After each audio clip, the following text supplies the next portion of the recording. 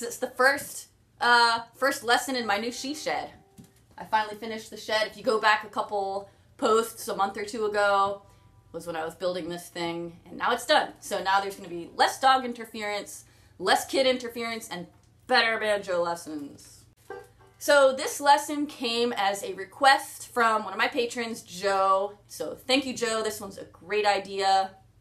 This lesson is about walking into the next chord the way a guitar or a bass often does, but it works great on the banjo and is a really nice little embellishment sometimes, as well as having a very practical use, which is to help other people in the jam who maybe they don't know the chord changes so well, helps them to hear what chord is coming next, and that can be really great. You get to be the hero.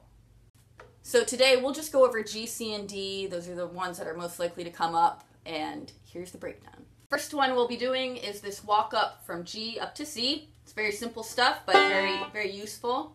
So I'll just play through what we're going to be doing and then break it down. Just land on C and roll however you want to from there. So all this little walk up is I'm doing a quick grace note. So these are like back-to-back notes. Second to third string, I'm using index to thumb. And then you're going to go to the second fret third string, pick that with your thumb. Fourth fret third string, pick that with thumb as well.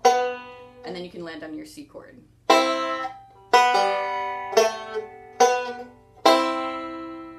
Another really nice way to indicate that you're moving down from G to C is not a walk up per se, but it's just playing the G7. So if you're rolling on G,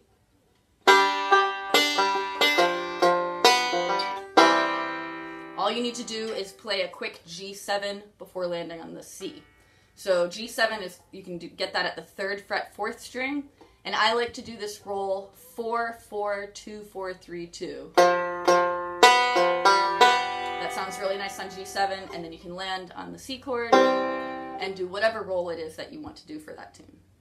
Alright, next one we'll work on going from C to D, and there's two ways you can do that also, that I like to do that, and one is going lower and landing on the lower end of D, and one is when you want to land in the higher register on D. So the first one, the lower one, sounds like this. I'm going from C down to D.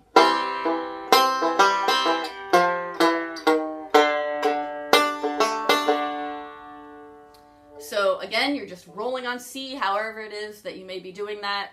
And then you're going to do a quick grace note, third string with your index finger down to third fret 4, and you'll pick that with your thumb. Second fret 4, pick that with thumb. First fret 4, pick it with thumb. And then I like to land on the D chord with that open fourth string that completes the walk down. And you can do, you know, a similar roll to what I had for the G7, 4, 4, 2, 4, 3. So that works really great with that open fourth string. The second way I like to walk from C into D, and again this is going higher, going to the upper register of D, would sound like this.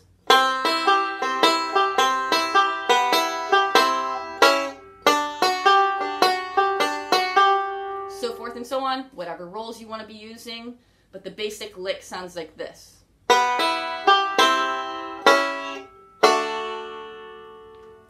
So I've got just the upper half of the C chord, don't need to be fretting the fourth string.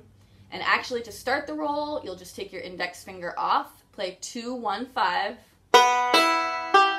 Put index finger back on where it belongs on the C chord, first fret second string. Play 1 and 2 together. Put your middle finger down on the second fret second string. You still have ring finger on second fret first. Play 1 and 2 together. And then you can land on your D chord and do whatever roll you want.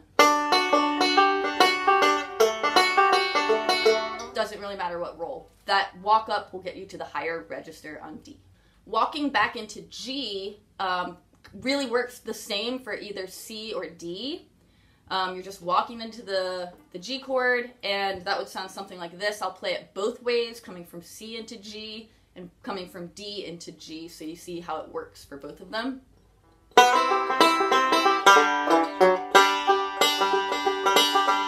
So that was C into G, here's D into G. So works great either way, and This one, all of this is again, we're doing the little grace note, 3 in this case, 3rd string with index finger to open 4, index on 3rd string, thumb on 4th string, and then you'll play 2nd fret 4 with your thumb, 4th fret 4 with thumb, and then you land on your G. And if you want to get extra fancy with that one, you can do a choke when you get to the 4th fret of the 4th string, and that would sound like this. A little more slowly so you can hear the details. So there you go. Now you have a couple little walk-ups you can be using in jam sessions. These work great as embellishments, but I would really say that more than anything, these are going to be helpful to the other people that you're playing with. If you're playing with someone less experienced, or if you're trying to lead a tune in a jam session that not everybody knows, doing these little walk-ups is going to be really, really helpful to keep everybody in the jam on the same page. And having been on the receiving end of this many times, especially when I was just getting started, it's great skill to have. So there you go. I hope you enjoy it and have a great rest of your day.